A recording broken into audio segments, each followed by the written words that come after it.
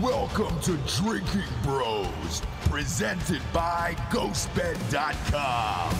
Welcome to Drinkin Bros podcast. We're just getting warmed up. Kids, we've had a lively, spirited conversation before we went on air day. We got Jonathan Kite here today. How are you? I'm well, thank you. You look great. Thanks. You're on another #1 show. Yeah. How is that possible?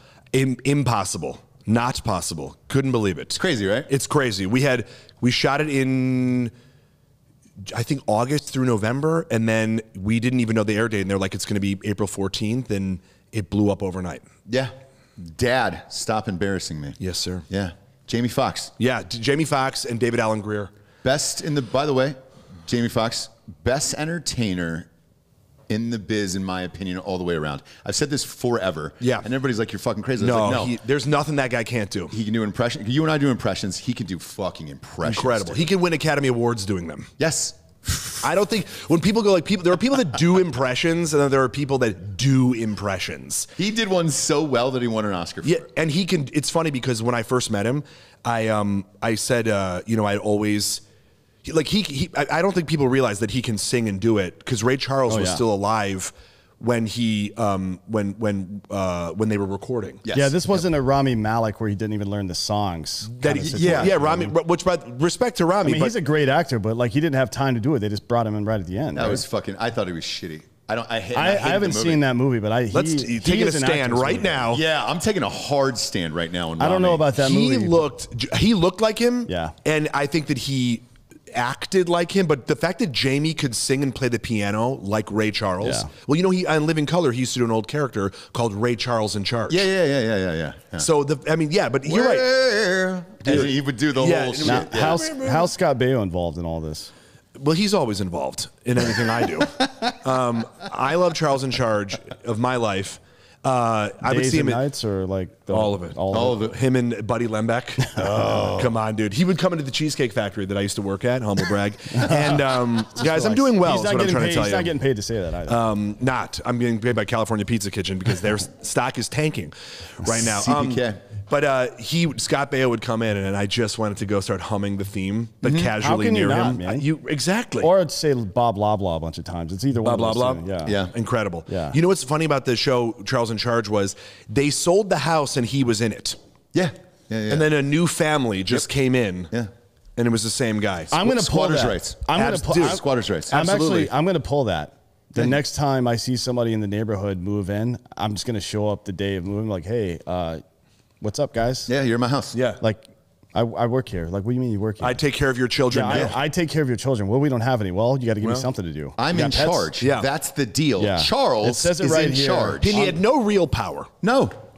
Nothing. There's Nothing. there's no phone number or email address on his business card. It just says Charles and big letters, no last name, and then in charge at the bottom. And that's Yeah. it. And then you turn it around. In charge of what? Our days and our nights. Yes. Our wrongs and our rights. The whole fucking song is on. Oh, it's there. It's a little bit weird that he sings it too, but yeah, he was always just hanging out, Joe. It was great. Fucking wild. Fucking wild. Well, what else is he going to do? Why not? I don't know. I'm trying to. Was it I the hope Cheesecake Factory in Marina Del Rey? it was the one at the Sherman Oaks, the Galleria. Oh, God, that's a depressing one. Well, it was even more depressing because it was supposed to open on 9/11, and that's a real thing. And so that was great. Yes, but that was like one of the only businesses that was doing well. It looked like that the theme of the mall was going out of business, and they couldn't keep a restaurant across the way from it because anytime something would try to open, like Cheesecake Factory would just bury them. People would rather wait in line at Cheesecake Factory than be served immediately whatever crap they were offering. I'm gonna give you the hardest question you've ever had on an interview right now. Let me take off my jacket. God, take off your fucking jacket, dude. Get ready for this. It's fine. Buckle up for this, okay? I did it on purpose. This is the most difficult question. Let me take off my shirt. And let me preface this by saying I don't have an answer. Okay. Gun to head right now. Shit. You get to choose one item off the Cheesecake Factory. Yep. Out of the 7 different menus they have now, There's 20 pages. You need the 500 goddamn Rosetta Stone to figure this shit out at this point, man. Yes, but you only get one. What do you go with? Oh my God. Either. Oh fuck. Yeah. Don't be. I'm trying to think of something that I'm going to enjoy but won't instantly give me diabetes because I thought you were dia, and I was going to go Rhea on that, not beef. Oh no, you're getting diarrhea no matter what. Yeah, That's par for the course. Yes. How do they not sell diapers? So I think they're missing out on the vertical integration. Guys, I'm here to pitch that. Yeah. Vertical integration. Oh my God, I would say I think that their chicken Madeira. You know what? I gotta go miso salmon. Miso salmon with the butter glaze. You had to think about it though. You flipped it. I did. You know why? Because the Madeira. Because there's so much sugar in the salmon. You know, it's almost like a miso salmon cheesecake. Yeah. You're getting the dessert. It's a 2-for-1. It's a thick gloss. That's a high gloss that's on there. It looks like it was built for a commercial. You know when they have to add like oil, exactly, motor oil, glue, and things like that. Yeah. Well, for the tops of things, it's glue. Sometimes you ever seen that before? Yeah. Like the food photography tricks. Dude, it's nonsense. So they pour like if it's cereal floating on top of stuff, they put something in the bottom of it to make it float like that. Oh yeah. Obviously it doesn't do that. Well, here's the thing. So we did commercials at our production company. Whenever it was a food shoot or milk in particular, because it's really hard to light. It was the worst day of everyone's life, and they would just make you do it over and over again. And the ad execs sit right behind the camera, and they're like, "Pour it again." Oh, I've been in those commercials. I did a Mrs. Butterworth commercial, and I had to keep eating. Were you Mrs. Butterworth? Yep. I was the only adult ever. I was a kid who grew up with her, and now was trying to get her to talk by eating her pancakes.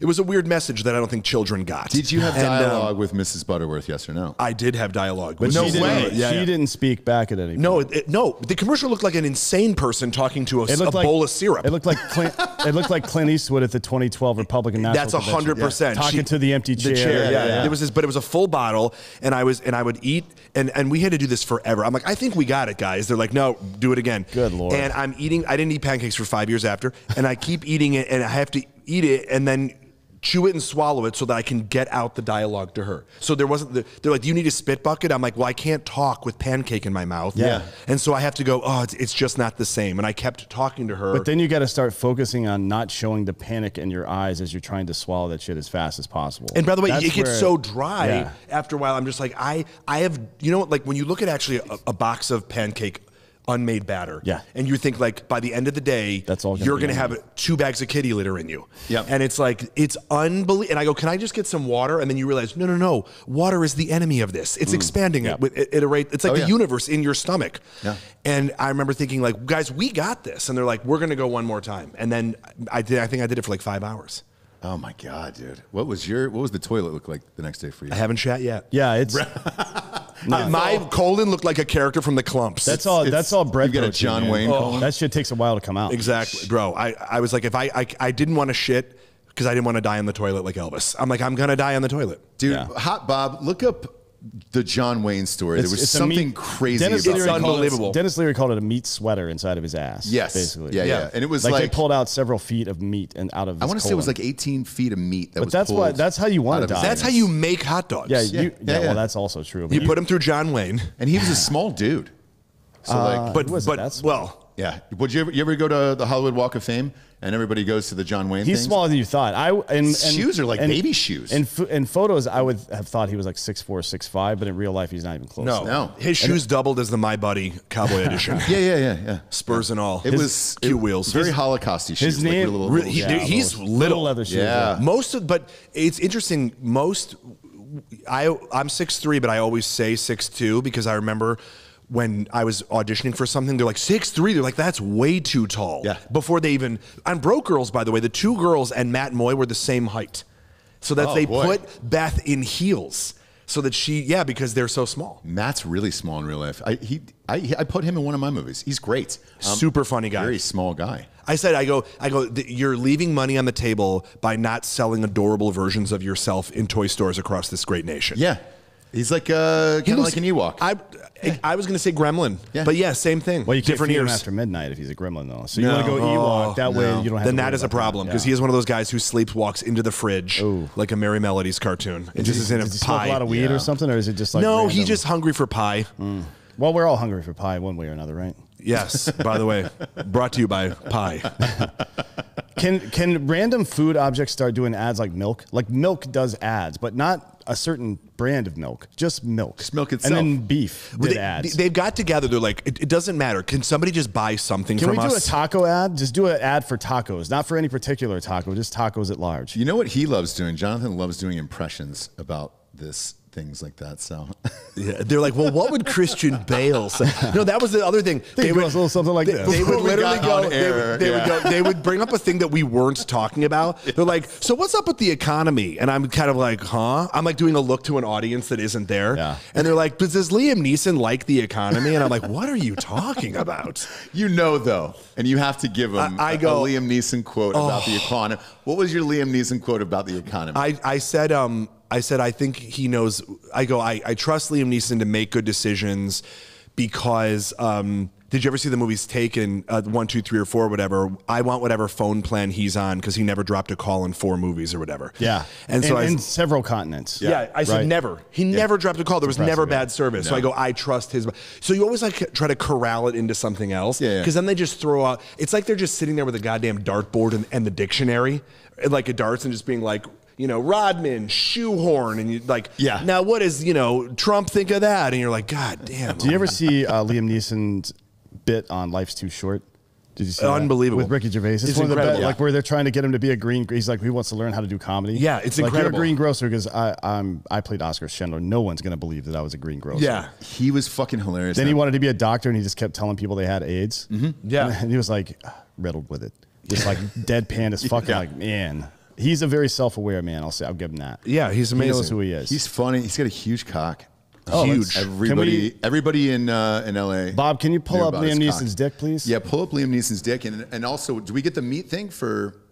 You're gonna have to pull it up on one of meat- these double screens because it won't fit on one. I can assure you that. Yeah, it's a 2-screener. That fucking dong. Oh man. The, and that's just flaccid. Yeah. What's the meat thing? The meat Bob? thing was false. They Oh, it did was not. false? They did Oh, not that's disappointing. pull all kinds of shit out of John Wayne's Wayne. Well, ass. John Wayne- They weren't digging around in his colon. I feel like that's not false. His real name is Marion Morrison, by the way. Is it really? Yeah. No wonder he went with John. Remember Wayne. that boxer that was almost heavyweight champion? Whatever Morrison.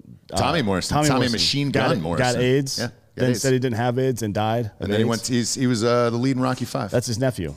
Yeah. Yeah. That's the story, by the way. Yeah. Yeah. That's a way better story. But yeah. then Rocky 5. yeah. Yeah. Rocky 5 was That was the terrible. only shitty Rocky. Rocky HIV, and then the V is the 5. You How know? funny would it be if instead of cancer in Creed, Sylvester Stallone actually had AIDS from fighting Tommy Morrison? That would be a way better movie. A lot better movie. Well, right now they're just going back and fighting the kids. So like in this last one, because I watched it the other night, he was fighting Drago's kid. Oh, in it. yeah. So go back and fight, you know, Is Mr. T's kid Tommy up next? Morrison's kid, and it's Charlie Sheen, where it's like the AIDS passed on. Pull up his dong, by the way. Let's see. By the way, Liam I Neeson's wanna- dick. Look at that. I'd love fucking to see- hog. Oh, that's a pretty nice. Look at that hog. Is that on the screen right now? Yeah, put that on By the way, YouTube. he has no blood in his face because it's all in his cock. Yeah, you know what I'm he's- saying? It's like he's literally, the cock is draining life from him. It's like a face hugger from Aliens, but it's like- hugging it's something like- else, it's like the side of his trousers. It's like Tobias Funke's hair in season 3 of Arrested Development. 100. The hair is just sucking the life out Oh, of he him. couldn't wear the jean shorts, by the way. Oh, not like that. my You couldn't God. be a never. You dude need and a have jean hog like that. sleeve for that hog. So slide down. Let's go. Let's pan upward toward the Yeah, face. can we slide out? He There looks like it he's is. carrying a game of shoots and ladders down there. You can watch him get less healthy as the fucking screen goes up. Oh, yeah. There's He's no got blood, bro. 2 cups for Yahtzee, and it's just yeah. together. It's where just you're his like, oh, balls. shit, yeah. I Yeah, understand. they look like snake eyes down there. Now, A I movie under- he was not in. I understand Yeah. if he needs to drink a little baby blood because he needs more blood than the average person, right? And to be honest, probably. having a cock like that is a responsibility. You know how the Hulk says you wouldn't like me when I'm angry? He goes, you wouldn't like me when I'm hard. Well, Oh, yeah. Because I can't pick up my fucking head. And his wife passed away. I'm not know. saying it was from that dick, but It was a skiing accident. Was it really? Yeah, but I think skiing and accident Ski were both pulling. in air. Yeah, air quotes. air quotes. Yeah. Yeah. She died on the slopes, which is what he calls his cock. Fucking dong on Neeson, man. That's crazy. God. We were talking about this the other day because I like. by the to way, make if your guests wife uncomfortable. if your wife is gonna die, having a nice cock is probably a silver lining, I guess. You're not gonna have a whole lot of trouble finding a new one. Plus, being rich. yeah. Yeah? You're good. Yeah. I think. You're good on that. I mean, I look. I'm just trying. I to think look the on room bright agrees side. with you. I'm just trying to look on the bright side of life Sure. because that's what I do here on this show is look on the bright side of things. That I saw a picture of Liam Neeson, by the way, with Bill Paxton the other day, and I was like, Bill Paxton's somebody else. Who's the third one? Bill Paxton's dead now, right? Yes, and two other people were dead. And Liam Neeson's loss. still alive, and out of the group, I was like, But he's not. He's even, healthy as a horse's cock. Yes. None of them are that old, though. I mean, Bill Paxton, that was a shock. What was he, 60? Yeah, he And he didn't wasn't seem old. like the kind of guy that lived a weird life. Or He was going in. He had an irregular something with his heart, and he went in for surgery. And the doctor had actually said that it's like I was in the room. I was like, well, when we operated on him, then no, they go. There was a high percentage chance that he wasn't going to make it Oh through. shit! Really? Yeah. Did you happen to drop a Junior Mint into his chest or anything? I was like, guys, has anybody seen All my kinds of deep vape cuts. pen? Sorry about that. Sorry about that. Zip him back up. But yeah, he's still alive, and I think he's 76. Whose dick is that? No, he's not 76. Whose dick are you pulling up there, Bob? That's Neeson. Buck naked? Yeah, he was naked in a movie. Took a little finding, but this is him fucking up. flopping This around. is him playing Tarzan, where he's Oh, well, we can't. You can't put this on. Don't put this on screen.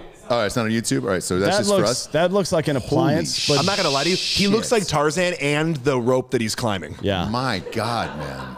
That is fucking phenomenal. I have never seen. I want this NFT. You know what I mean? It's like, yeah, I've only heard the stories. I can only afford half of this NFT. Wow. Holy shit, dude! Because when you're shooting outside, look, there's some rain there. It's a little Yeah, cold. this is his cock freezing. Yeah. That's like at its worst moment. And look at that goddamn thing. I'm not gonna lie to you. He looks like a weird Star Wars robot, where like the third leg is propelling him at such a speed. Yeah, Yeah. If he was on Border Patrol, they could throw that out and save a family of 5 Mexicans in the Colorado. This is his audition for Indiana Jones, where he's also playing the whip. The Colorado River is where the Grand Canyon is, by the way. Oh, is it? Rio Grande. Rio is what you're looking Grande. for. Whatever, man. I don't fucking know rivers. He's also this is him going as Indiana Jones going. Even though I have one, I hate snakes. They're like, we don't believe that you would hate snakes. You have a boa constrictor coming up betwixt your thighs, boy. There's a tattoo at the base that says can also be used as a flotation device, I believe. When he goes down, everyone's like, grab Liam Neeson's cock. There's a separate, the airline ladies have to do a separate thing for him when they're on. It's like, look, forget about the seats. Yeah. Grab The Liam Neeson's airbags cock. aren't going to deploy. Just pull the cord. Yeah. He goes, I'm halfway there. The best is we have some guests in from out of town. Whatever. Some listeners. You're welcome. It's all real. This is what you can't see. I feel like if all the blood drains out of his body into his cock, then he's going to make him more buoyant, right? Absolutely. That's a ballast, basically. Yeah. Oh my God. He goes, he sacrifices himself so that you guys can live. To get a, That guy's the real Jesus. You know what I mean? Well, if your girlfriend left you for him, how pissed off would you be about life? I would just I mean- ask, I would want a picture of the dick. That's all I would ask for. Just one solid. I wanna dick pic know of what it's hard. I Because want- that's soft. I want both. Yeah, I want soft and hard to prove that that's his real dick, and then I will know for sure throughout my life that that's his real dick, and I'll be happy with that. He looks like he's holding a Japanese human-sized pillow between his legs. Yeah. It's a sleep pillow. It's a cuddle buddy. What are those It's a things called? Sleep pillow. Yeah. Body pillow. Body pillow, yeah. Body pillow is what he's. Yeah, saying. but the ones with anime characters on them. There's a specific name An for underage body pillow. Yeah. Yeah. An Epstein. The Crystalia. Hilarious. No, I'm kidding. They're Too called soon or too late on that one. Dakimakura. I'm not saying all that. Let's just go back to body pillow. Body Look, pillow. If I I couldn't shouldn't even have get asked. the old river rights. I'm like, down by wow, the this border. body pillow has a lot of veins. This throbby pillow. Throbby pillow. That's Yeah, and it's memory foam. Oof, and so it remembers his Yeah, cock. it remembers you being here. Or you could catch your wife cheating on you better, where it was just like, who is here? Oh shit, it was Liam Neeson. Or these- you you know. You would just tell. You can tell. There's the, He looks like he looks like the snake from Tremors. Yeah. that actually. It's a good one. Yeah, He goes, "What are you going as for Halloween?" He watch goes, the sand. He goes, I'm going as Ripley, and my cock is going as a chest buster from Aliens. Jesus Christ, buddy. That's How pretty dark does Jamie Foxx get? Is he like Well, he's already black. Well, Yeah, I was gonna how say dark that. will it get? behind the scenes? Oh. Does he His- go this dark of humor too? Yeah. I mean, he has an I knew him back in the day, an way back in the unbelievable day. sense of humor. Yeah. And he's, fastest. It's unbelievable how fast he is. He's just like, and so Yeah. that's what we do when we were on set. That was the shit that we couldn't say because I would pitch jokes, and we would just shoot them. Some of them made it, some of them didn't. Family show. depending. Yeah. Yeah, that's 100%. Family show. So. But we would try to do is bust each other up. So like David, he and I would just sit there and just toss out jokes.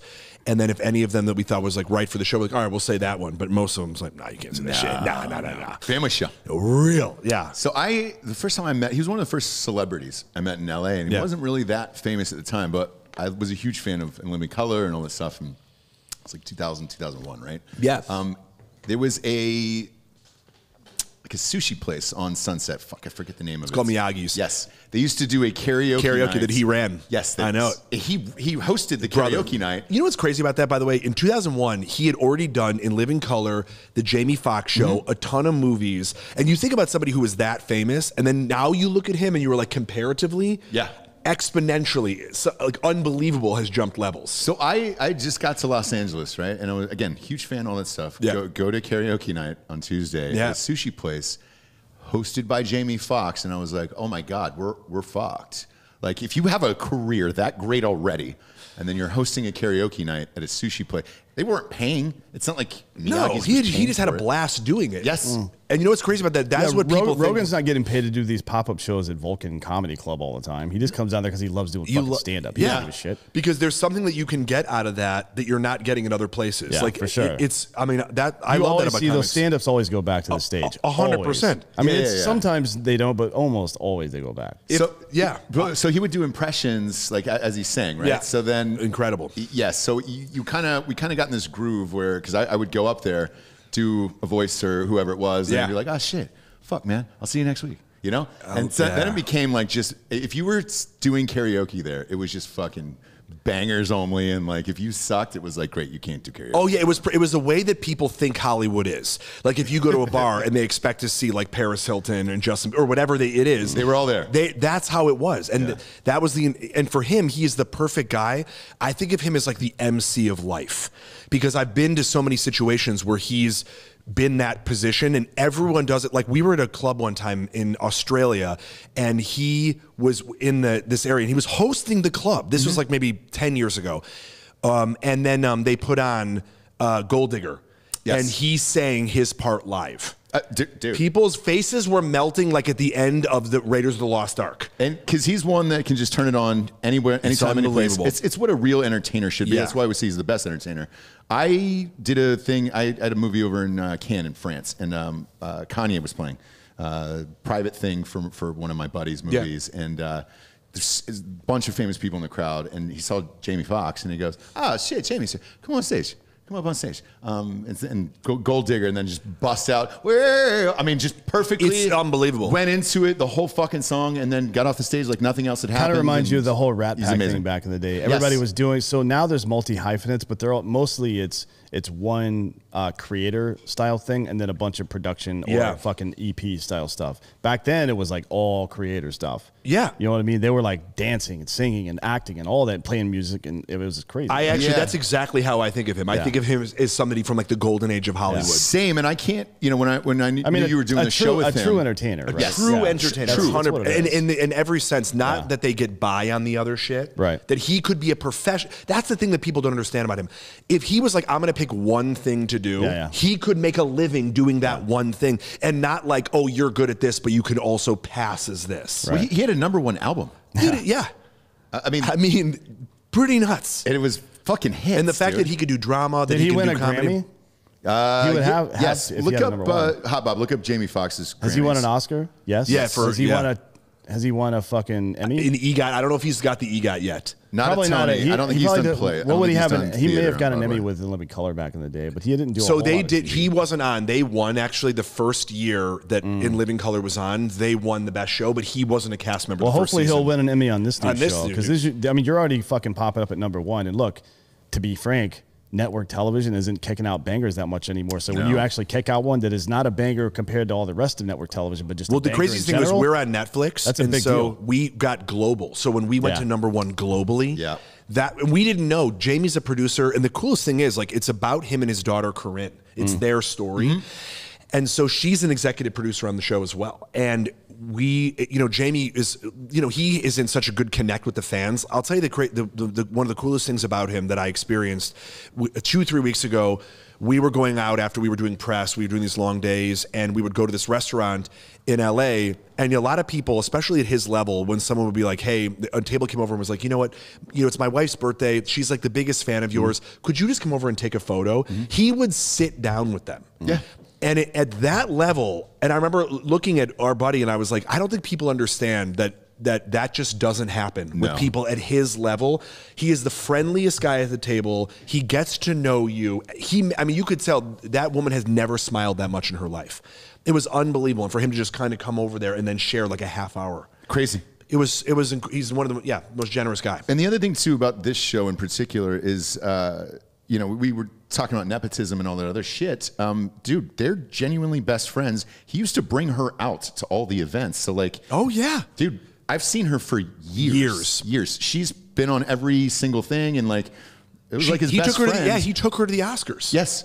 Was that? I mean, now that you've got the inside tip on this, was that the deal? Like in real life, of like, hey, I just want to do a show with my daughter, my best friend. So he actually, it's amazing because I know that he'd been working on this for a long time, and the stories are real. That's what's so crazy about it. And I know that he and his daughter already have such an incredible chemistry from Beat Shazam, where they co-host that together. Oh shit! And I think, you know, when you see the two of them in that capacity, it's so natural, and the sort of the relationship that they have, that to try to bring that to screen, where, you know, she grew up in Hollywood with her father, who was like this big deal all the time, but such an incredible dad, and him balancing those two things. I don't think we've ever seen something like that before. Certainly not in a sitcom format. And so I know that he's been trying to make this forever, and it just, everything clicked. Well, I mean, it's almost like Entourage, right? Where Mark Wahlberg's kind of telling his own story, but in a kind of caricaturized way, or whatever the fuck. But even that took years to get on. Yeah, it took him 10 years to get it on screen. And that's, I mean, I had originally, there was a story I went back and looked at that had announced Dad Stop Embarrassing Me got picked up by TBS in 2013. That's the first time it ever got recorded. Wow.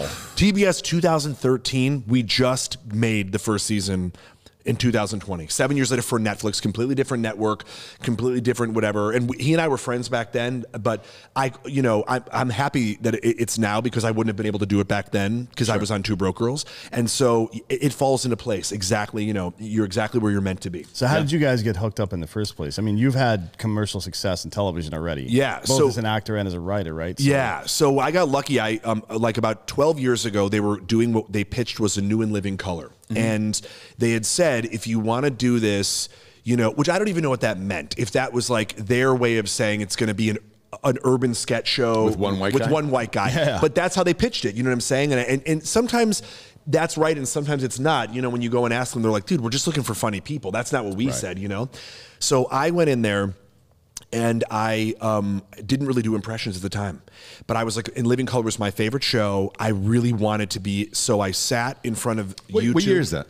12 years ago. 12, yeah. It was like, we're doing impressions? No, not really. What? No, it's real, for real. How did you pick that up late in life? You know, it was funny. I could do characters, and I could do a lot of accents, and they were like, we want you, and but they won't. You have to do impressions, because if you are selected, a lot's going to fall on you to do that. And it wasn't going to be like an SNL type of thing where there's like 20 white guys or whatever, and whoever looks like the guy. They were going to do a lot of prosthetics, like what Jamie does on our show, on Dad Stop Embarrassing Me. They're going to do a lot of wig work. So they need to know that you can do this. So I think like Vince Vaughn, Seth Rogen. I did like, you know, some guys that I thought, but I just learned them, and I got better progressively as the audition cycle went on, because, you know, when you audition for this stuff, it happens over like 2-3 months. Yeah. So I met Jamie at the third audition, and I said to him, and we didn't know he was going to be there. They brought us in one by one, and they listed like everybody that I said I could do. And he goes, who can you do? And I go, oh, I'll do whoever you want. I go, and even if it's not on the list, let me see if I can do it for you in the room. And he was leaning back, and he literally like sat up in his chair, and he went, for real? And I go, yeah, I'll do whoever you want to do. And he goes, well, what bits do you want to do? I go, why don't you and I go back and forth and do bits right now? And he like does this thing where he leaned forward, and he put his hands together like this, and he just started talking to me as these guys. And so we met in that moment, and then I wound up booking the show.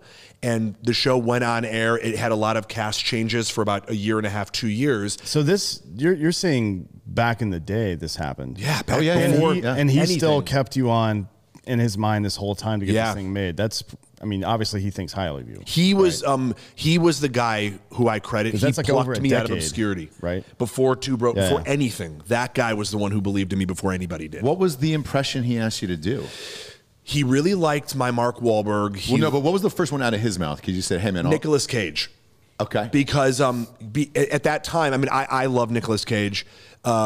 But at that time, I mean, you know, National Treasure had just sort of come out. Like Nicolas Cage was one of the most global guys, and I look enough like him where we could have done a lot of sketches. But I said, and I told him, I'm like, I learned every white guy that you did a movie with, so because I know that he was going to be in the sketch show. So I go, you can play you, and I can play the other guy. And so, you know, I had thought about it. Like I really tried to tailor these impressions to what he would be able to do. Was your Nicolas Cage any good? Yeah, you know what? I won't lie. I don't have any idea. You know, I think it's pretty decent, but at that time, man, you know, I think my Seth Rogen was passable. I think my Vince Vaughn was passable. My Obama was passable. But you know, I couldn't even tell you if they were any good. But I think like I made a character out of them, and I had a point of view, and I think the writing was pretty strong. And then as I got on the show and they asked you to do all this stuff, it's like, you know, it's a trial by fire. You like have to do this stuff. Well, you just watch the people over and over and over and over and over again. Then usually like one word will click, and you and I are the same that way. Yeah. And then whatever that word is, or that like Obama, it's that pause in between. That like the pause in between, and then you're like, all right, great. I think I can get the rest of this. That's crazy though, because I was just a kid and I could just pick it up with my ear. For sure. And that's usually most people who can do like impressions and shit like that. To just have this kick in this late in life has got to be a weird. It was so weird because I think my reps were like, we would have submitted you for a ton of other yes, shit. dude. But like, I was like, I didn't. Booked. It never even crossed my mind. And then they were like, and then it was, you know, do impressions like we were talking off mic about the obscure ones. Like those are the only ones for me that are worth. I mean, I have to do other ones because I get hired to do certain ones. But if I'm gonna learn an impression, it's gonna be an obscure one. It's not gonna be, you know. Well, you don't want to be that asshole in Vegas competing with all the other Elvises, man. No. I don't. You know what I mean? Fuck that shit. I'll be an asshole for different reasons, but not that. But I mean, like you can seriously throw a rock in any direction on the Vegas Strip and find somebody who can do an Elvis impersonation. As a matter of fact, you could probably find 4 people in this room. In this room, yeah, exactly. And you know, but I did also. It makes it more relevant because when I'm doing stand up and you do stuff that's current, if you're doing stuff about like Jack Nicholson, I mean, it's like you're really not only are you dating yourself, but you're not allowing the audience into. You're sort of pulling them out of reality because you're having to take a time travel back to get them to be like, but you know, remember when Johnny Carson? It's like, dude, I wasn't alive for that shit, you know. So to keep them by doing current stuff, it helps keep you. And also, I think you're it always keeps you learning sharp. new ones then. Yeah. What's the latest one? I'm trying to do Chris Hemsworth now. That's obscure. Which one though? So I would say Chris Hemsworth sounds like he's about to let go of a pea. He's been holding on to for an entire road trip. He's always exhausted from the gym. So and that's something that I'm working on now. But it's like it takes, you know, it'll take like, you know. It'll take like not Thor jokes because he's trying to do other stuff, right? But trying to figure out something about him. But they need to be big enough and globally where people will get them, right? So do you look for what they're going to do next? Because it's Chris that's going to be Hulk Hogan in the Netflix. I know. Oh boy. Biography. That one's obviously rife for parody. Oh yeah. I don't know if you remember this, but a year ago when this got announced, and you and I were on air, and I was like, holy shit. I go, dude, he's going to have to take all the steroids. I saw a picture of him the other day. Yeah. Holy shit. There's not a whole lot of light color haired actors that are fucking 6'2", right? Yeah. Well, I mean, they're Hogan, also muscular. Hogan was bigger than that. Yeah. Hogan's 6. He's like 6'5", I think. Yeah, he's like huge. You're not going to find that anywhere. No. But just to get a guy in the same range that can also bulk up and has demonstrated that before. Right, but it's also somebody that had to have been sort of on their way because unless they have, you know, for fame reasons, but also size reasons, it's like, you know, those guys. To them, they'll go, now we're going to be, it's like with Zach, what's his name? Levi for Shazam. Oh, yeah. It's like, you know, some guys just can't put on that muscle. He lives here. No. Yeah, he lives here in Austin. It'd be great if you were like in this studio and I turned around, he's been there the whole time. Well, oddly enough, dude, we were doing, who was it, Barnes Courtney that night? Yeah. And he About was 2 years ago, just in there, and I was like, oh, shit, I done a movie with him way back in the day, and I was like, what the fuck are you doing here? And he goes, oh man, I just moved here, about 6 acres and everything else. And I was like, no shit, everybody's coming. Some people, there is no natural way for them to put on that amount of bulk. No, that's what I mean. With Chris, like for you, for example, if you're going to go out and get 240, it's going to take you probably 6 to 8 months. You're to do right. that shit, and a lot of drugs, a lot of pancakes. The fucking Indian dude did it. It's Kumail Nanjiani. Yeah, he looks great. By the way, he did it, but it took. He said, I mean, on every interview, it took him over a year, and he had to train a year to put that on. He was doing New Fit The hook 'em ups. Yeah, where they electrocute you. Yeah, I was doing it. It's fucking real. But did it work for you? Yeah, at the time, yeah. But this was pre-pandemic, and it was just like you'd come.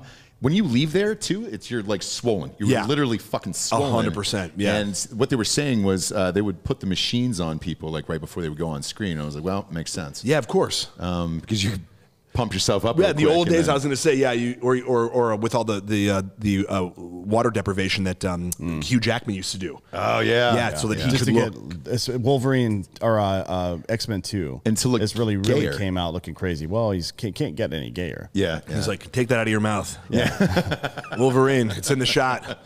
But Mac from It's Always Sunny in Philadelphia, Rob McElhenney, did the same thing. I mean, well, he was honest. He did both ones like though. And before season 7, he fucking was eating 6,500 calories a day to get fat. Yeah. He gained 50 pounds of fat. Yep. In 3 months. Yeah. He said on purpose. He would just eat buckets of ice cream. Yeah. Like he was just like I'd be sick at the end of every day from eating so much. But he wanted, like, his thing was in sitcoms typically, or any television series, usually as the show gets more money and you get paid more, you start to age in reverse. Like people in season 5, glow up. It's called glow up. Yeah, glow up. People in season 5 look better than they did. 1. Yeah, of course. So he was like, "Fuck this! I'm going to get fat as fuck." Yeah. And I can't tell if he's legit dedicated to the art or if he just wanted to get fat. No, he thought it was hilarious, and because then he got super fucking ripped. His wife is fucking hilarious, so she's like, Great. all right, Yeah, go ahead she's and do always it. been ripped though. She's like, never. fine. It's for work. Yeah, it's yeah, a write-off. Our insurance bill's going through the roof. It's a write-off. I'm sure he lost 2 years off of his life, but they made a couple mils, so 50. Yeah, so he'll buy him back. That particular contract, I remember when they signed it was 50, and it was just like for 3 seasons. Or Who 4 knows what it seasons is or whatever. now? Oh, I mean, it's the longest running live action sitcom. They signed it on for 3 more. So, yeah. At what point does FXX, I guess now that they work for it, just sign them to an indefinite contract? You let us know when you're done. A lifetime Yeah, deal. yeah. know what I mean? They're Like the coach of 60 Kansas. minutes. Yeah. Why not? I mean, it's never gotten Did Bill old. Self get a lifetime deal? Lifetime deal. Wow, Bill Lifetime Self, the basketball coach? Yep. A lifetime deal at Kansas, yeah.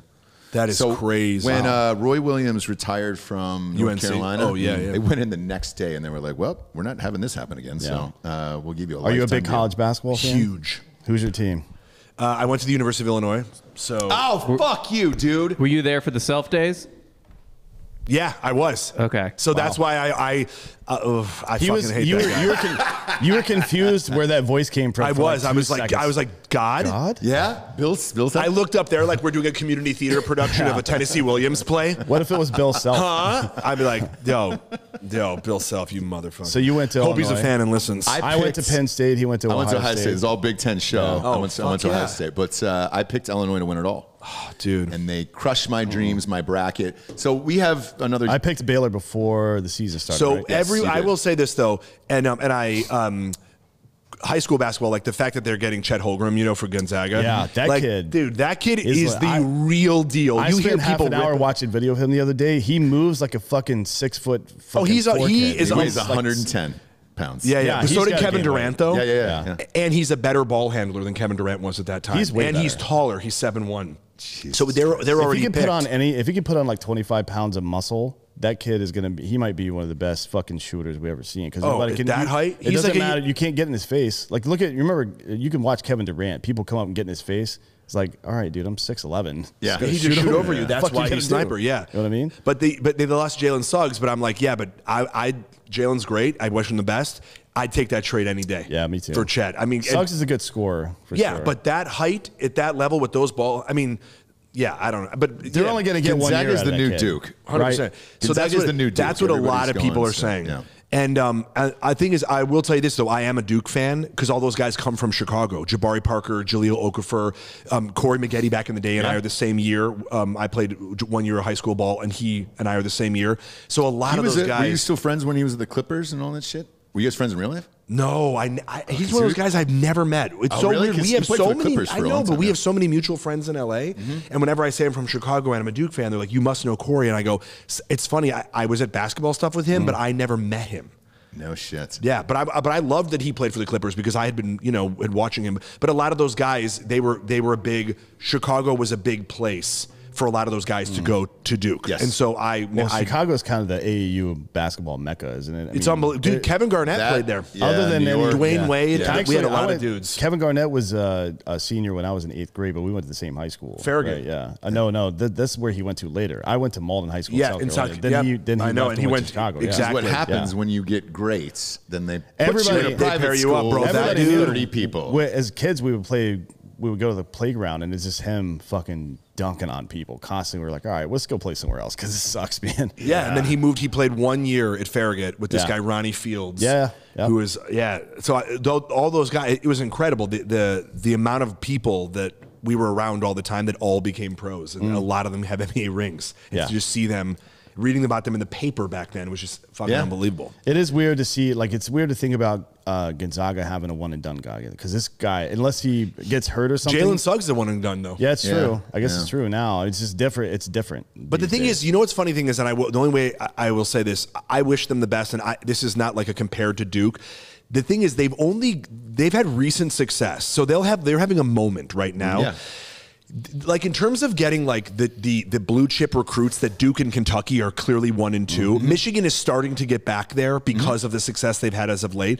But when you look at Duke and Kentucky's recruiting classes, and then there's like Carolina and Kansas are second tier, Gonzaga, but besides Chet Holmgren, they've not really gotten those #1 guys. Like a couple years ago when Duke got, like they just had Zion Williamson and RJ Barrett. You know what I'm saying? Like that just happened. Right. So, and they already have that guy Pablo who's coming in, who's the third in this class, you know, and they're looking at some of those other guys as well.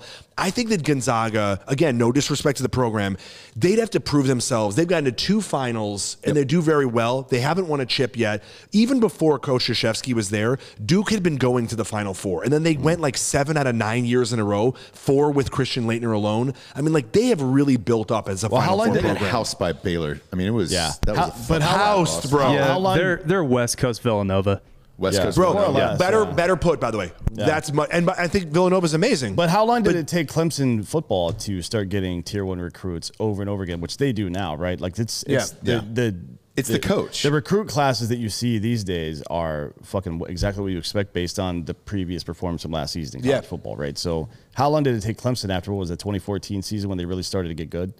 Like, how long did it take them to start getting tier 1 recruits? Because remember, they stole Lawrence from fucking Georgia. Georgia wanted that motherfucker bad. They were willing to sacrifice their children for this guy. Yeah. And they and fucking dad. Well, the problem is that the difference between football and basketball is basketball as a singular player, you can really make a name for yourself in a way that if you go to a smaller market or a team that doesn't have superstars, whereas football, you're not going to win without guys. Yeah, usually the guy that leads the league in score or leads the nation in scoring is from like San Diego State University. 100%. And then people kind of go, and by the way, it doesn't hurt his draft pick. Look at John Morant. You know what I'm saying? John Morant, people were like, he was good in high school. Same with Trae Young. He goes, I don't want to go to a Kansas or a Kentucky or a Duke. And then it didn't hurt his draft stock at all. Whereas in football, those teams, Alabama, Clemson, they're going to be there. You need to be with those guys or you're not going to win. And that's the thing with Chet. I don't think that it's unbelievable that he picked that school, but I think that if they don't win a championship with him, I don't know how much it's going to help their recruiting. Because I'm not sure. He also went to the same high school as Jalen Suggs. Yeah, so their high school Minnesota. Those guys they beat Sierra Canyon with Bronny. And those guys they said that was the best high school team of all time, which I think is bullshit. Peoria Manual from Illinois, which won 4 years in a row, and they beat Kevin Garnett's Farragut team. Yeah. They won that had those guys, Marcus, all those guys that went to U of I, Sergio McLean. That was the best high school team of all time, winning 4 in a row. But everyone with Bronny, Sierra Canyon, like that's the best team. Chet came in and they whooped. Well, how would that be? How would that be the best team? I don't think Bronny's going to be an NBA superstar. No, but no. He'll play, but like, how could they be the best? Bronny is a freshman. No, but they just the hype about it and like 4 years. Dwayne Wade's kid is there. Yeah. But I'm like, Chet Holmgren, I mean, that dude, he is, because I saw LeBron play in high school a bunch, and he was like the Billy Madison of high school. Like, he was like, now you're all in big, big trouble. Yeah. Because he was a man. Dude, when he was playing those guys. He was 15 years old. I couldn't believe it. Like, I saw him play at St. Vincent St. Mary. I saw him play in Magic Roundball Classic, and I saw him play at a tournament out in New Jersey. And I was just like, yeah, that dude. And that's what Chet reminds me of. His size. Dude, he can hit threes at that height. So let me ask you this. If you're Gonzaga, do you take Chet Holmgren, or do you take Chet Hanks?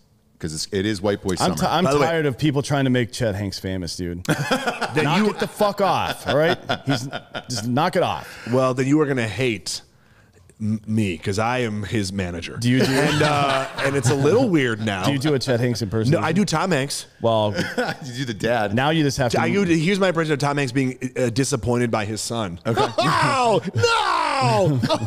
No! I'm looking at your clip from the Today Show. Was that a fucking I've made it moment, like going on the Today Show? That was insane because this is so.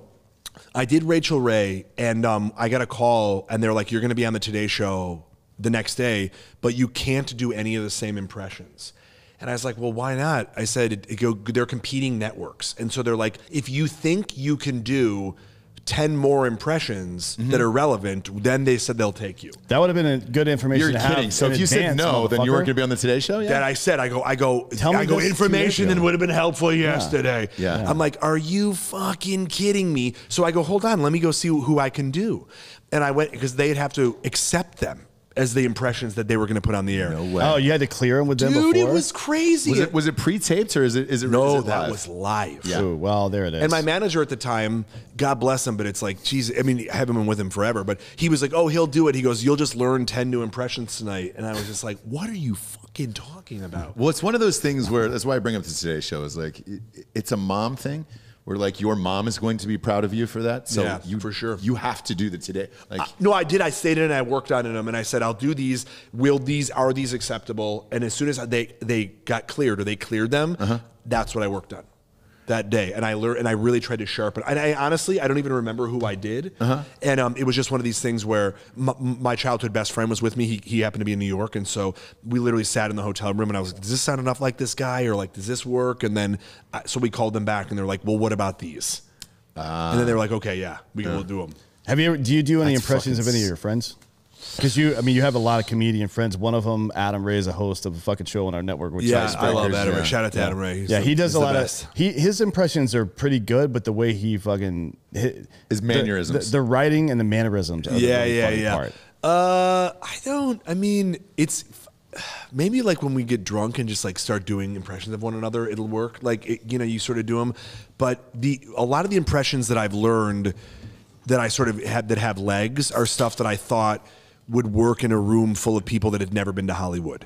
Like I tried to do Sebastian Maniscalco, Sure. But then it's like I realized if people don't, I mean, and I love have to explain Sebastian. who he is, yeah, right? Yeah. And I love him. He's from Arlington Heights, He's Illinois. fucking He's hilarious, hilarious, dude. and Goddamn. we grew up. I mean, he's older than me. He's a character for sure. And if you know him, then you know him. Yeah. And then so it's those guys when they become global. It's like how a lot of guys do Chappelle or Louis C.K. and stuff. So once if they get sort of the bigger they get, I suppose I probably would learn it then at that point. Yeah, because with Sebastian, that's an interesting one because I didn't know who it was. Well, Yeah. I think And people I now just- are starting to learn. Well, here's who the he thing: is I just more. kept seeing because his of the fucking Netflix name on specials. Netflix Yeah. over and over and over. And his Finally- name is so specific that you can't mistake it for anything else. But I've heard him a million times on Sirius XM Channel 95, the Comedy Central channel back in the day. Yeah. Because he has clean humor. I'd never seen his face before. And then people kept telling me, go check this guy out. So I look at it on Netflix. I'm like, I wasn't paying attention. I'm like, oh, I recognize that voice. And I look at his face. I'm like, oh, okay, cool.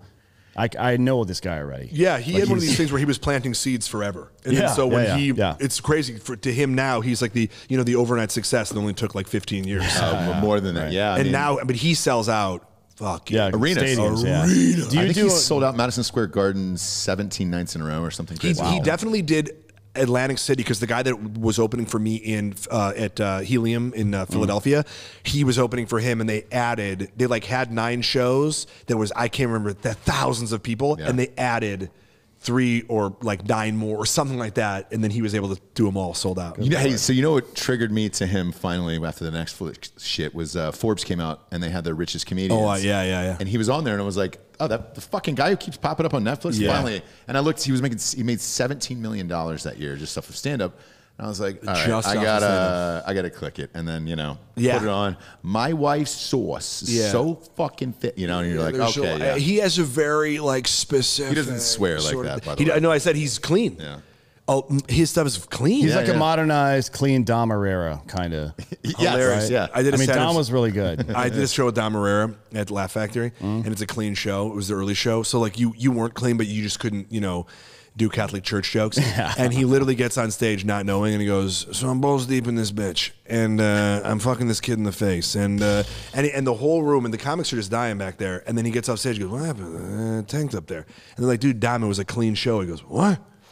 And he did like his Epstein Island shit. I mean, like that's what I call it. I said, you did your Epstein 15, and it was like, man, he did, He was the filthiest they've ever heard, and like there was like legit like moms and not kids, but like families. Close to, yeah. Families. It's like fans of Full House showing up to see Bob Saget do comedy. 100%. That's exactly it's a jarring right. experience. Like, oh shit, I didn't realize that all that was gonna happen. Yeah, that was gonna. Well, if you the load haven't coming at me. Seen Bob Saget, Jesus Christ. Yeah. Does it get filthier than Bob? Right, but off the bat. But the thing before there had never been somebody who was playing such a family man who then he was like, but that's never been his comedy. He just looks that way, and you take the paycheck. I mean, he's doing America's Funniest Home Videos, Full House, but that's never been his very comedy. buttoned up stuff. I want to do a prequel to Full House, but it's dark, super dark. So it starts out with like, remember the mom before Full House started, the mom had just died, right? Yeah. The uncles move in, so on and so forth. So mine is 5 years prior to that death. Yep. And Bob Saget's character, Danny Tanner, in the show, super neat freak, named his dog Comet, for Christ's sake. Very anal, very bizarre kind of guy. All those things kind of lend themselves to a serial killer kind of situation, right? So my dark 5-season series prequel to Full House is Danny Tanner is a serial killer this whole time. Dexter style. Yes. Right? And then sometime around season 3, there's a lot of close calls like Breaking Bad. Sometime around season 3, his wife starts to get suspicious of what's going on.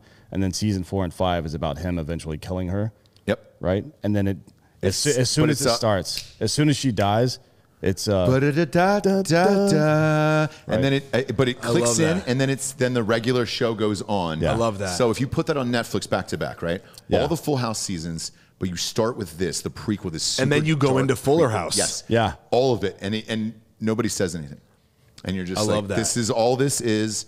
And we're doing it. By the Fresh way, Prince is doing Fresh Prince did something like that. I know. too, Yeah. Well, I love that shit. What would your prequel be called? Like Two of a Kind? I don't even care. I don't care what it's called or who owns it, or I just want it to get made. So Or I can it'd be watch Four that of a shit. Kind, because then what beats Four of a Kind? A Full House. Full House. Yeah. Coming this summer. Coming this summer, Full House. Whatever it is, I just want it to be made so I can watch it. What's the back? Yeah, the backyard's just full of bodies. That's what actually Full House no, means. but he was a TV careful. host, right? Yes. He was a morning TV Morning host guy, in yeah. San Francisco, right? So, like, there's who knows what he would have been up to? Maybe steal some shit from Confessions of a Dangerous Mind or something like that. Because his profession, even what he did, Yeah. what you were saying, like the profession even lends itself to a serial killer. Oh, sociopath. Yeah, 100%. Yeah. And then you drop those 5 seasons and then stack it, and then it just goes in, ba-da-da-da-da-da, and then the whole thing goes on. And You're maybe like, oh, he shit. doesn't kill his wife. Maybe she dies like season 4 of No, he Dexter under fucking weird kills her, dude. circumstances. Yeah, wears her skin. You don't. He doesn't necessarily have to be Dances. the bad guy. Is what I'm saying. Dexter No. wasn't the bad guy. I want to see him wear her fucking skin. Or maybe he's trying to solve the murder. He's a killer who's solving the murder of his wife. I love that, dude. I'm in. I'm fucking in. I want to play Kimmy Gibbler's dad. Yeah. You see them all like shit. the dads. Yeah. The young dads. The I young love that dads, shit, bro. Kimmy Gimbel, because you know she was You never meet getting her. touched. You never meet any of her family on the show, right? Never, dude. Yeah. She was Never. homeless. Yes. Apparently. That's what I And think. it's a hardcore she's rape like- uncle, and it's she's like, like- dude, hard drama. She's like Boner from Growing Pains. You never meet his family either. No, you never Why? met Why? Richard T. Why do Stabone's sitcoms dad. have all these weird fucking homeless children? Yeah. You're the sitcom The guy. orphan You tell train. me. The orphan train just got, ooh, this is getting a little What's dark. happening here? Kimmy Gibbler. I've got another great TV show idea, and it's a cartoon of Alex Jones, but we'll get to that later. I love No, that. we get to now. It's cartoon. We just can't put it anywhere. It's Alex Jones in the 3rd grade.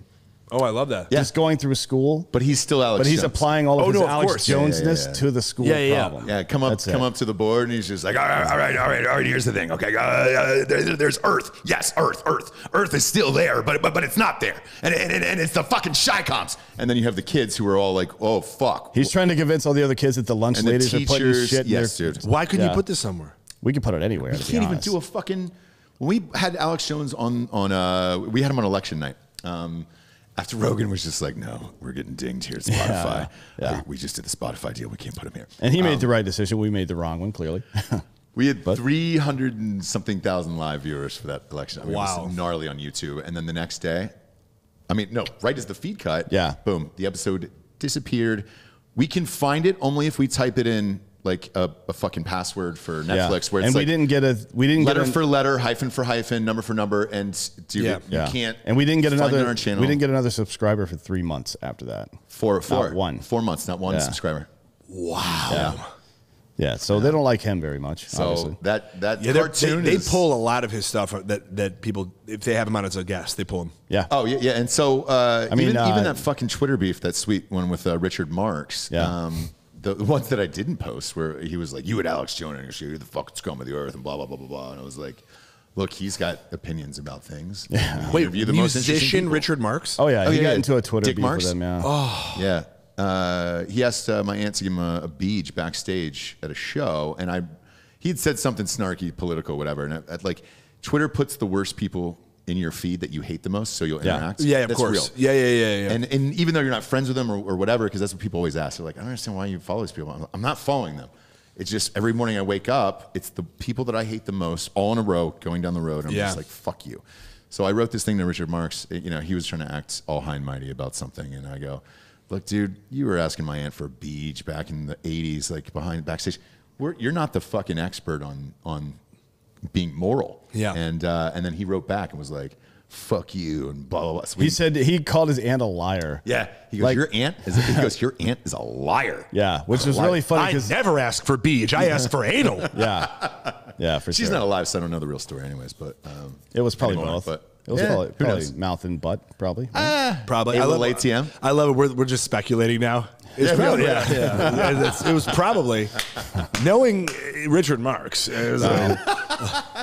But somebody hit me up.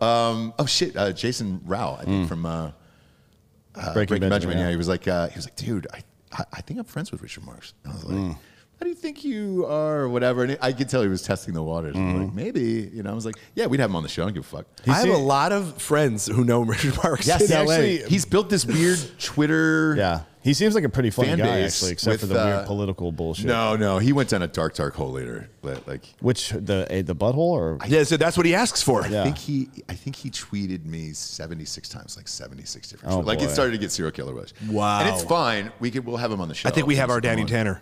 yeah, Boom. he might be a little old. for Da, da, Danny da, Tanner. da, da, da. And then Joey as Bullwinkle. Yeah. Gee, I don't think you should have murdered those people. Yeah. He's actually just a voice in his head. Yeah.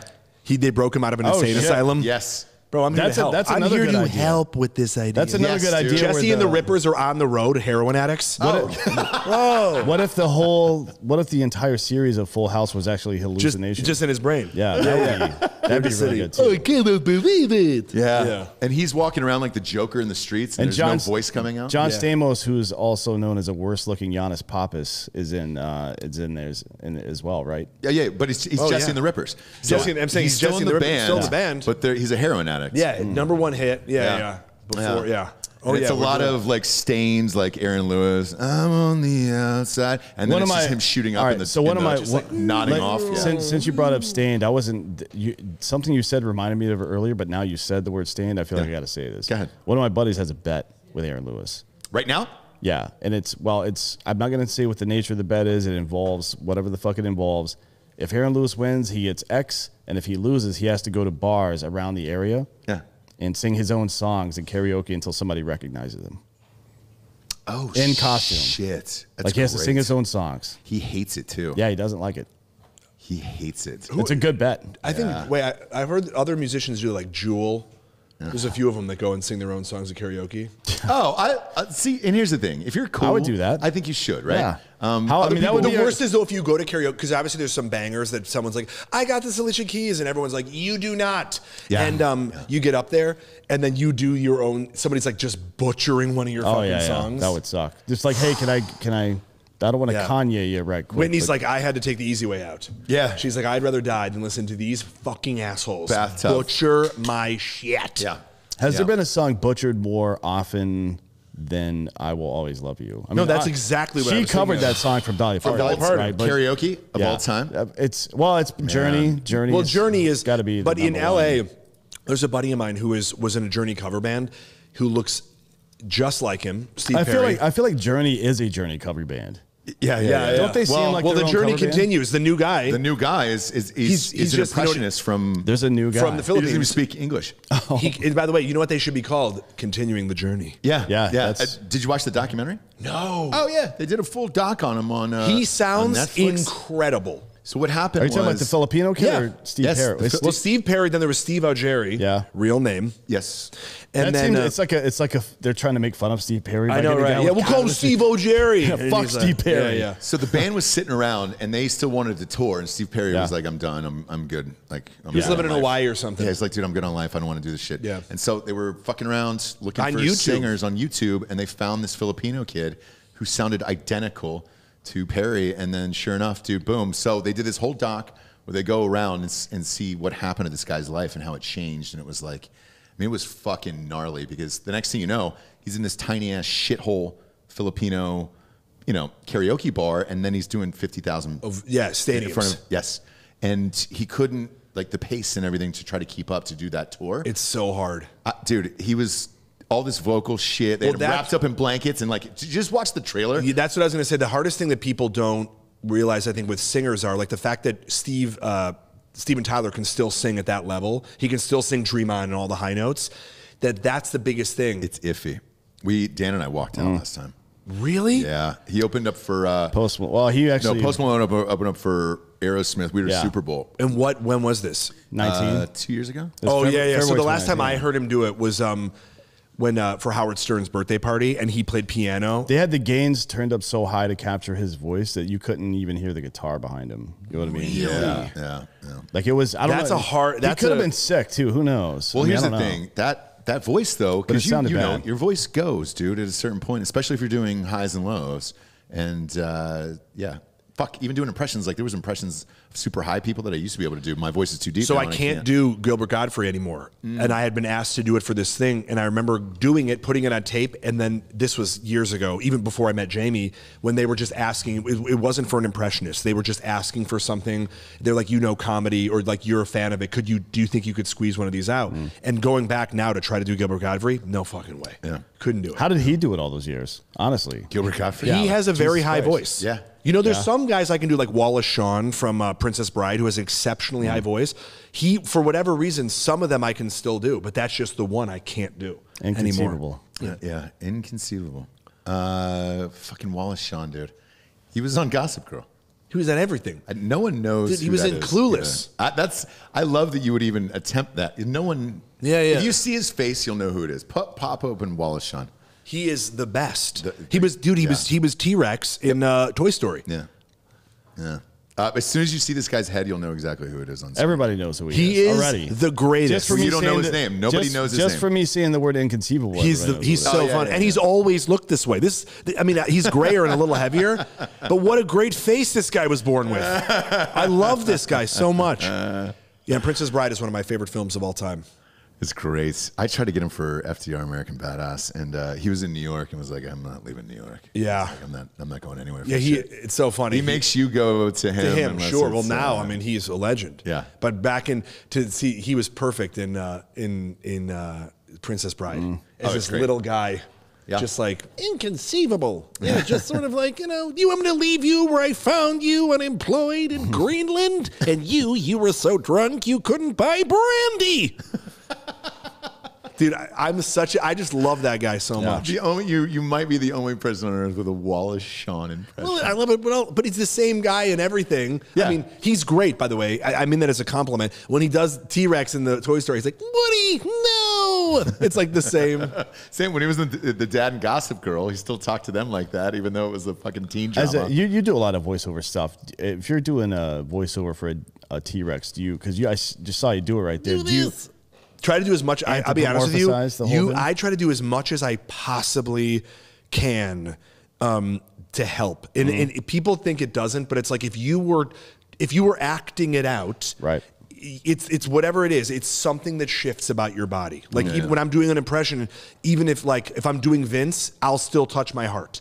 Like even if it's just a voiceover, it feels better and it's a more natural thing because it's not natural. I think to just sit there and clamp down. No, that's and weird. then try to, you know, if you could just do it like that without moving, that I would call the cops. Probably. Yeah, exactly. Right. That would be weird. That's a Hannibal Lecter. Yes. Yeah. My wife still loves you for doing the Bourdain for her. Oh, your wife is a sweetheart. That's her all time.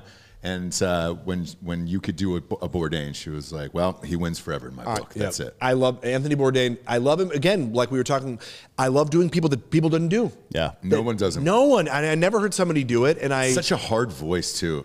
It's very odd, and he has a very particular cadence. The way that he talks, it goes up and down, and he's very thoughtful. But he's clearly reading from a script the entire time. Yes. Yeah, it's like, and it's so he does this thing that's unmistakable. So because he did so many voiceovers for like Parts Unknown and all that stuff, so I was like, how is nobody? And I learned him when he was alive.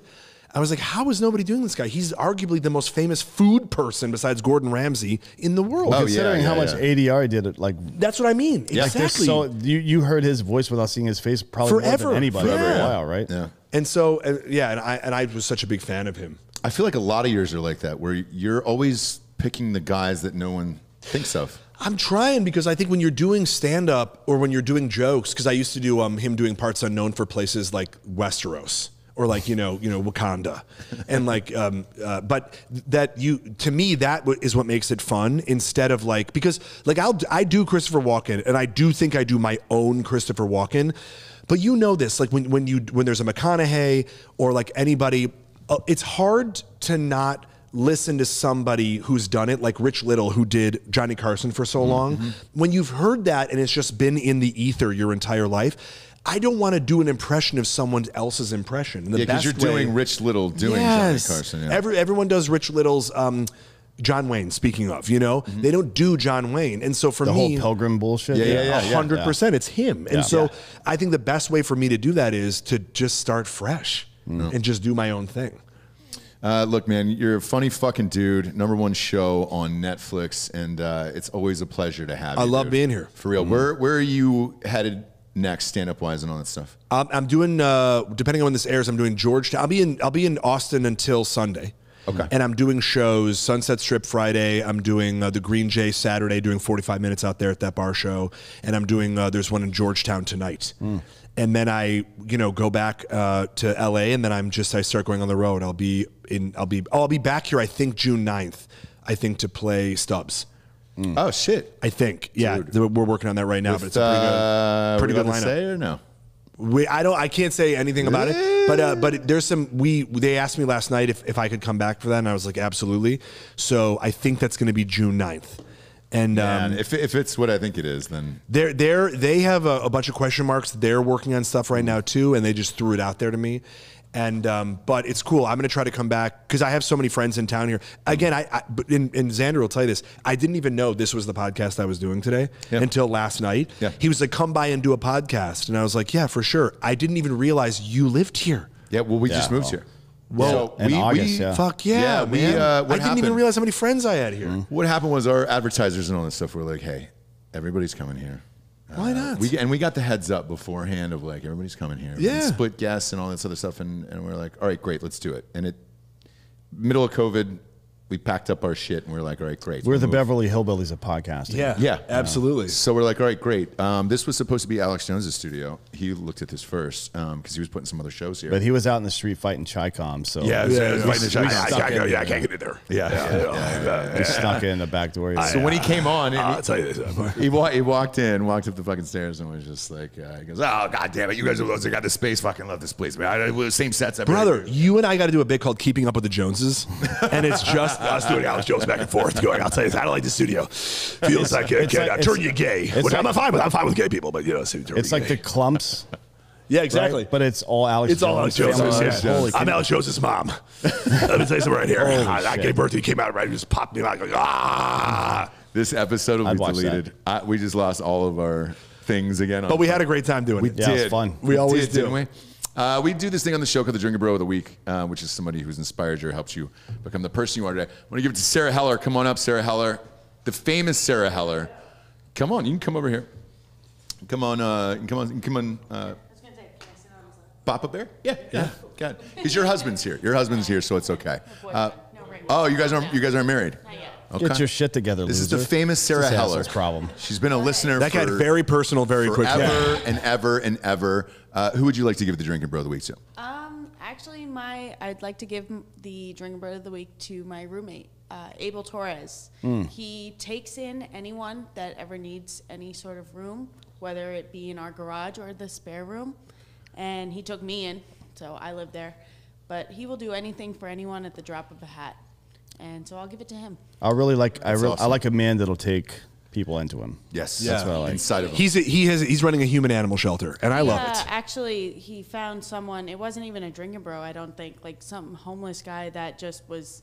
He was really down on his luck and let him stay there for a week. And he was shitty roommate, terrible guy, but let him stay there for a while and. Until he got really bad, then they kicked him out. Yeah, But just Abel, don't do that again. That's a terrible idea. I like the enthusiasm. The execution leaves a little bit to be desired there. Yeah, and now obviously I'm gonna have your boyfriend come up. Come on, you can come up and sit on Papa Bear's lap as well. Yeah, as well. Come on up. Come on up. Now, there it is. Good. There you go. There you go. How long you listening to the show? Since I actually didn't get introduced to Drinkin Bros until I met Sarah in July of last year, actually. That's why she's amazing, is because she's churning out new listeners. Now, you need to break up with him, probably find somebody else. Because every new listener, it's an average of 17 downloads is what they tell us. So just start serial dating some fucking people here and everything else. What's your full name? Nicholas Marquez. Nicholas Marquez. Yeah. Canceled. We just doxed your ass. Yep. Sorry. Yeah, sorry about that. No, we appreciate you guys coming in today and boozing with us. Cool shirt, Rocco's Modern Life. Yeah, dude. I love yours. Oh, thanks, bro. PBR. Come on, dog. Come on, Come with it, dog. come on. Come with it. Yo, dog. What up, bro? He'd switch. Come it's on, just dog. a swipe. Yeah. I took off the jacket, took off the shirt, just so I could. Yeah, well, Yeah. I can't help myself either. Look, Check out Jonathan Kite. Check out his new show on Netflix with Jamie Foxx. And you're always welcome here, man. Dude, I'm so happy to see you guys. This was a great surprise. Oh, it was awesome. It was awesome. And it's amazing that Xander didn't say any, like, what. He didn't even give you the address. He just said, oh, it's above the coffee shop. I said I didn't even know I was doing this podcast when we talked last night. Yeah. Well, Knowing you, Austin. there's 70 podcasts. Yeah. No, I love you, but I'm saying because also not Adam. I didn't think it was Adam Ray's and Chuck's, but I knew you were like, oh, I've got this podcast. I assume you got a lot of podcasts. You got a lot of podcasts. You got a lot of podcasts. Are you shooting, dude? If you're here all weekend, are you shooting with Adam? No. yeah, you should do a show with Adam. He's here. So no, the funniest thing was we were gonna do. I think we got the dates wrong because he thought I was here next week, and he goes, "Oh, I get it in Friday," and yeah, he and Giannis are doing a show Saturday here. Yeah. Like right. they're doing a podcast right here. Yeah, yeah. right here. I'm on the show I'm on the Sunset Strip show with them on Friday night, so maybe I'll see if I can pop in. Yeah, Yeah, just come on by. Yeah, just come on by. We're just gonna be dicking around all day Saturday. Probably. Oh, sick! I'll Yeah, definitely because then do we it. have a watch along for the UFC fights. Yeah, Nazareth Usman, yeah. And Is so that we're Saturday we're night? going live. Yeah. Yeah. We'll be going live. It's 8 p.m. on Drinkin Bros Sports, our other channel. Yeah, 8-ish. 8 Well, we always say ish. I'll be going live at a bar, doing an hour of stand up. What time you go on? 8? I think the show. Yeah, I'll probably go on between maybe 8, maybe 9. You know what's funny is anybody who's Night-ish. Yeah, usually doing sets like that, and they'll come here and watch the fights for free. Yeah. Because we have like a 40-foot screen we put up so everybody can watch them on couches. It's right there. Oh, there Yeah, it is, do your come in, do the podcast, go do your sets, come back and watch the rest. Yeah, and rage. There's always weird people, man, and it's great. Everybody's getting fucked up. We'll see you soon. I hope so. All right, buddy. Thanks, man. I love you. I love you too. For Jonathan Kite, Dan Hollaway, I'm Ross Patterson. We're the Drinkin Bros. Good night, everyone.